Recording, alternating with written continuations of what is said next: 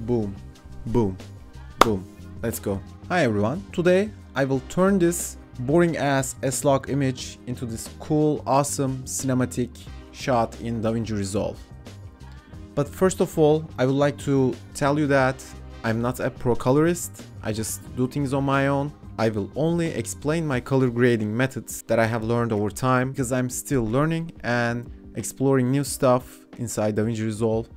And this is what I really love about it. Even though I can do most of the stuff, it still feels like there's so much more that I have to learn and explore. Anyway, let's move on to Davinci and get started.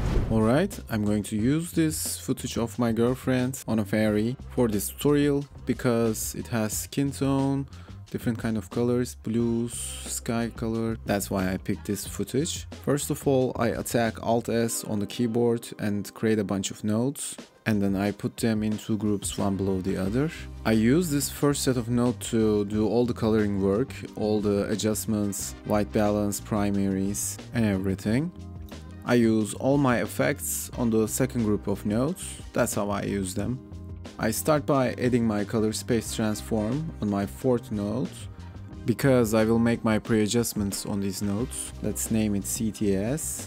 So what the hell is color space transform? Color space transform feature allows you to adjust the color space and gamma of your footage. It is particularly useful when you are working with different camera footages or sources that use different color spaces. By transforming your color space, you can ensure color consistency throughout your video clip. However, in order to use this effect, you need to know what settings you shot on your camera. In my case, I shot this clip on Sony a7S III, so my input color space is S-Gamut 3 Cine. My input gamma is S-Log 3. For the output color space, I will choose Rec 709, and for my output gamma, I will choose gamma 2.4. If you go to your project settings, you will see your timeline color space under color management. So mine is gamma 2.4. That's why I chose gamma 2.4 for my output gamma. Let's move on. We have some color, but this is only a starting point. Now I will go to my second node and start playing with my primaries, my gain, my gamma, and my lift. Let's name our node. Now I will adjust the light settings, bring the highlights and shadows to the point where I want, but with very small changes. Like this, bring down the gamma, bring down the lift. I also crank up the contrast. 1.2 is okay. This is before, this is after, before, after. I also want to increase color boost for the less saturated parts. Now I move on to my first node and adjust my white balance. This was shot on a very sunny day, so I would like my image to be a little bit warmer, maybe around 80. Yeah, 80 is okay for now, before and after. In node 3, my goal is to bring out the color a little bit more. I use curve tool. I also increase saturation a little bit. Let's bring down the shadows like this. Then I will raise my highlights and midtones. I'm just trying to create an S-curve. Before, after. This is before, this is after. Even with these very little changes, our image is looking a lot better. I will also increase the saturation around here. 58, 57, 58, yeah. This is before, this is after. Just wow.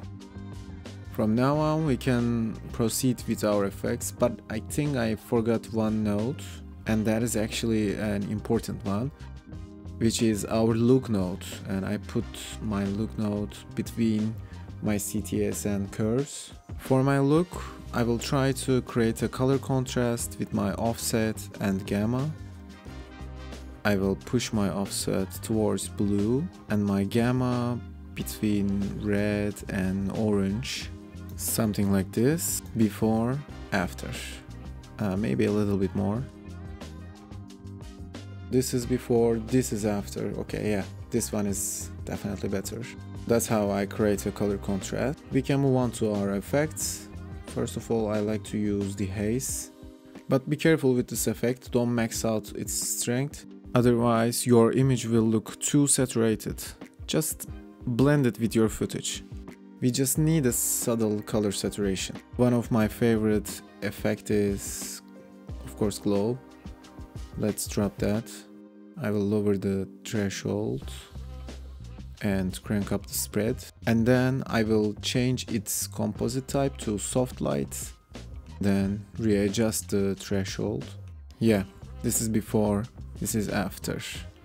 It gives soft but very contrast look. I kind of like it around here.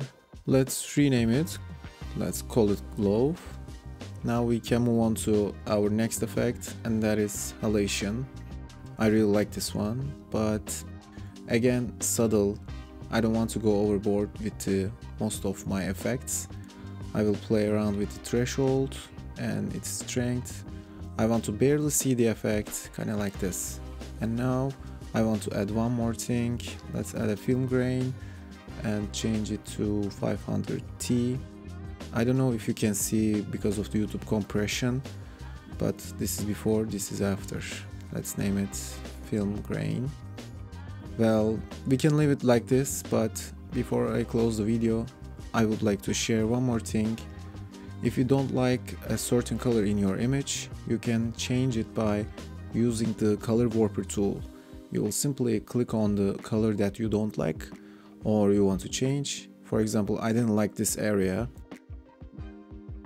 I will take this around here, drop its saturation, maybe give it a greenish look. This is before, this is after. It gives so much value. And I think this is a really helpful tool. Yeah, I think that's about it. Let's go through one by one and see what we did from start to finish. First, I added the CTS. And then I went to my primaries, I adjusted the white balance. After that, I went to my curves and saturation and my look. So far, our general color grading is ready. And then I added my effects, the haze, glow, halation, and film grain. With all the effects, we made it much more appealing.